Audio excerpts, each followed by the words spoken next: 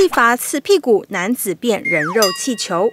In a matter of minutes, my body blew to twice the size. I could only just see out of one eye.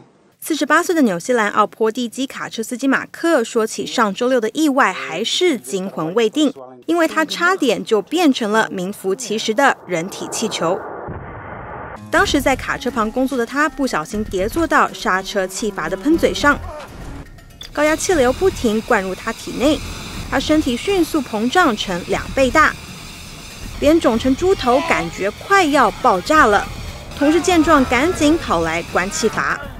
Became more and more distressed, and his whole body, his face, his eyes started to close, and his whole body started to swell. 大量涌进的气体让他的脂肪和肌肉分离，皮肤跟烤乳猪一样脆脆的。